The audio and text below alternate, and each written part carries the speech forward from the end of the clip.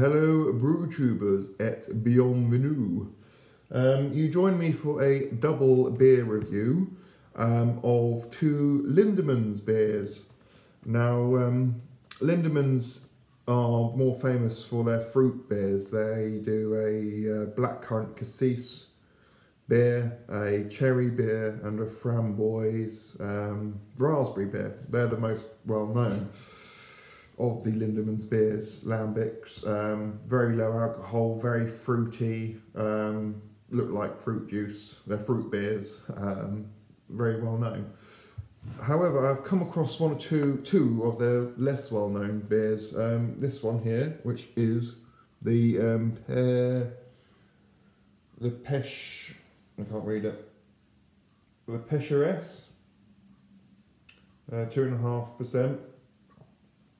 And a Grand Cuvée, I think it's over there in the fridge still. So I thought we'd give them a go and see what they're like, because I think these are probably some of the less well known in their range. Rather a saucy little photo there of a slight bit of breast. Anyway, I think this is a peach flavoured beer, but I'm not 100% sure. Anyway, brewed in Belgium, let's open it up. Oh dear. Get rid of this. Bye bye.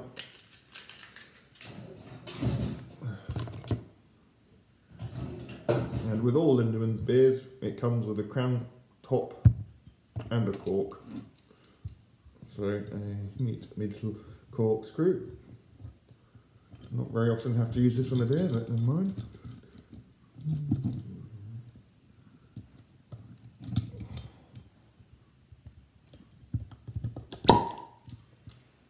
Lovely jubbly. Right, so let's get it poured in the glass.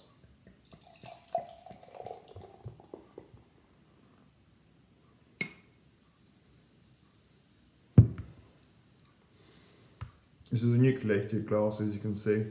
There's a lot of activity going on in there. Looks lovely. Very clear. You can see through it. Hello! Nice sort of amber colour, looks like a lager. Let's have a sniff of the old nose. Yeah, that smells like peaches. Yeah, I think this is definitely a peach beer.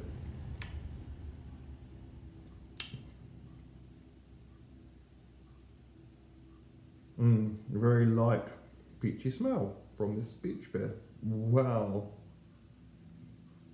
Right, let's drink it.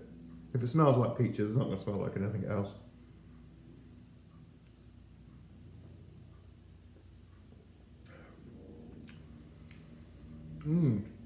That's nice, that. Very sweet, like all the beers in the range. Yeah, it just tastes like beery peach. It's a very simple beer, you know. You buy the cherry beer, you buy the cherry Lindemans that tastes like cherry, you buy the raspberry Lindemans that tastes like raspberry, buy the peach one, tastes like peaches.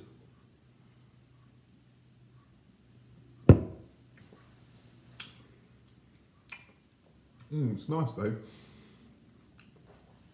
Are these sours? I don't really know.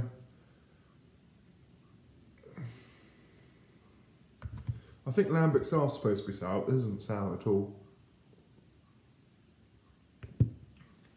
It's very sweet. It's very sweet.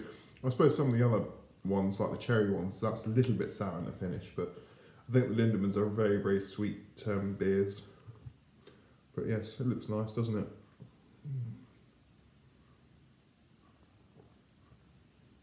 You know, and at 2.5%, you could drink quite a few of those and be rather happy.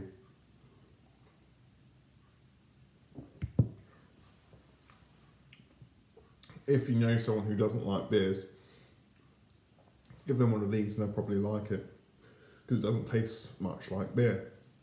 You know what they say, there's a beer for everyone. For people who don't like beers, these are the best thing for them to try, because it just tastes like fruit juice. Slightly alcoholic fizzy fruit juice, but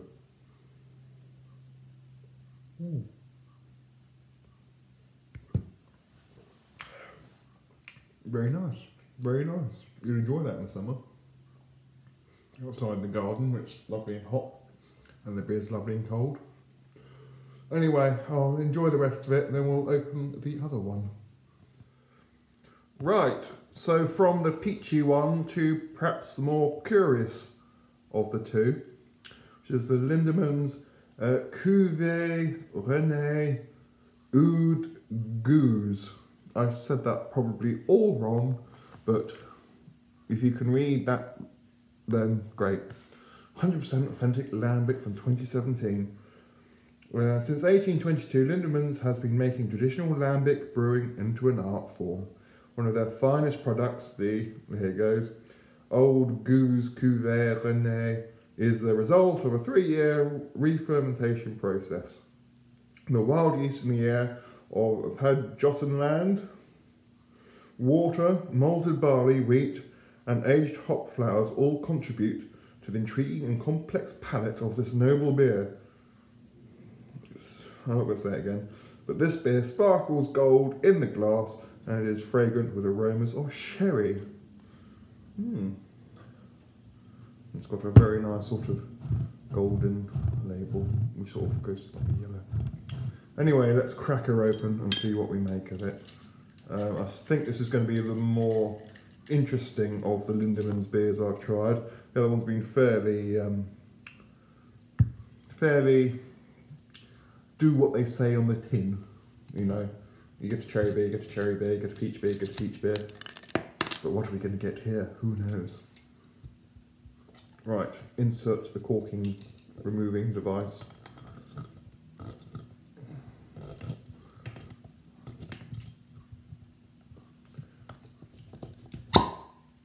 Lovely.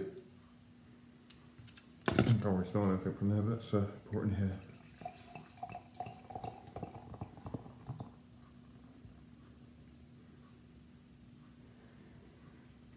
There is a bit of sediment in the bottle, so this one's bottle conditioned. 6%. Oh, we've doubled the percentage. So slightly darker than the peach one we've just looked at, and it's also hazy. You can see through that. And it doesn't appear to be as fizzy. There's a little bit of carbonation coming up, but nowhere near as much as the previous one. Can I smell anything yet? Yeah, still smells a little bit peachy, perhaps that's from the glass. I did wash the glass out first, but I do have a cold, so smelling things, unless the smell's very obvious, it's going to be a bit tricky.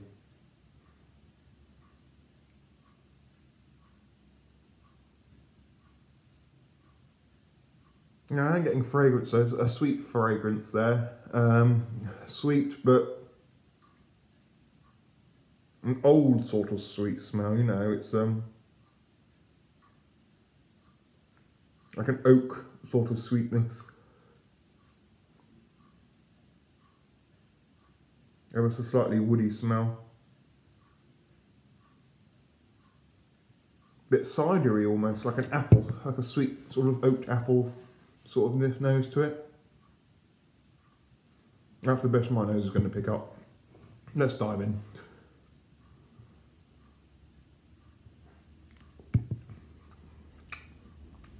Okay, that is very, very, very, very, very different. Okay, start off with it's very dry. That's the immediate reaction I get.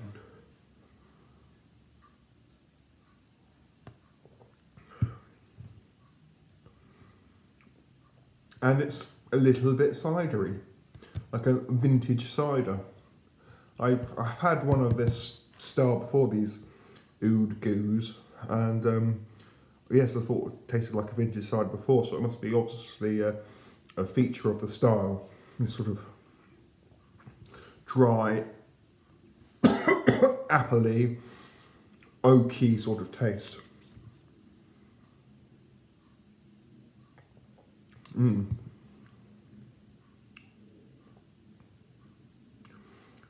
There is something else there as well.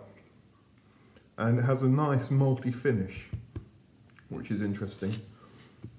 This is a very complex beer.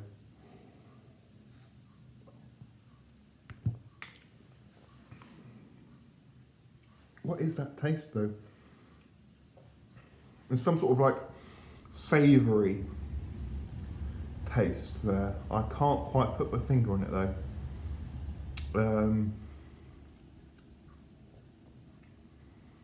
Yeah, that's quite difficult.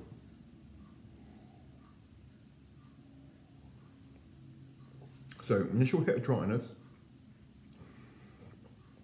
a slight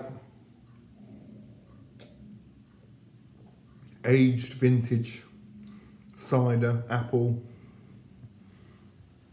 taste to it, and then a really very subtle undertone of malt there.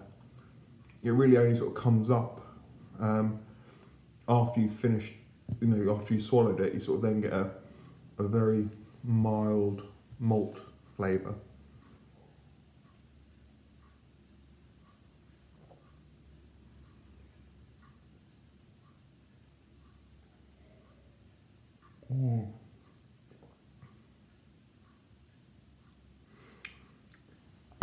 What is that other taste though? I want to say it's like something like ham or bacon, but I know that's not really the right way to describe it, but that's what I want to say, which is odd, isn't it?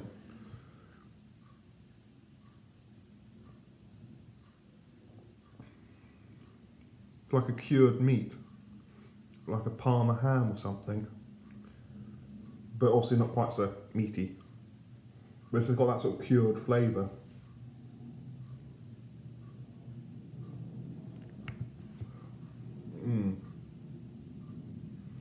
Then you get sort of like a woody taste. That's a very complex beer actually. Very complex beer. I mean, out of all the Lindemans beers I've tried, that's very different to any of them. As I said before, you buy a raspberry one, it tastes like raspberries, but this one, because it's not a flavoured beer, there's no fruit as far as I'm aware in this. It's got a lot of complex flavours, and it's very good as a result. It's probably better if you have this with food. I remember when I first tried I won't say it's a Gueuze style beer, I might be saying that wrong, but it was a Boon Gueuze, I believe it was, and I was told to have it with a bacon sandwich, and it went together very nicely.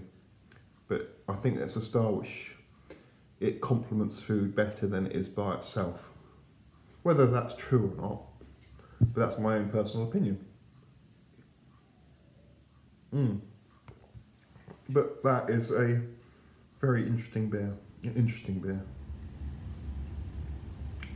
Do I like it? I would buy it again. I think it's a social beer as well. It's a sort of beer which you wouldn't appreciate it drinking it by yourself, but having it with a friend and sort of going through, ooh, what can you taste? What do you think it tastes like? That's probably, it's a social beer. You can form your opinions with your friends. But no, that's interesting. I don't know if there's any more of these Lindeman beers I haven't tried, other than the fruity ones and this one. It'll be interesting to have a look through their range. I've liked all the beers I've tried from them. So, yeah. Anyway, I'm going to leave it at that because I haven't got really much more to say on the matter. But yes, well worth getting if you find it. Where did I get it from? I think I got it from Beer Hawk or Beers of Europe, one of the two places. But yes, it's worth a go. It is worth a go. Thank you very much for watching. I should really go and do some bottling now, but I doubt I will. And yes, see you all again soon. Ta-ra!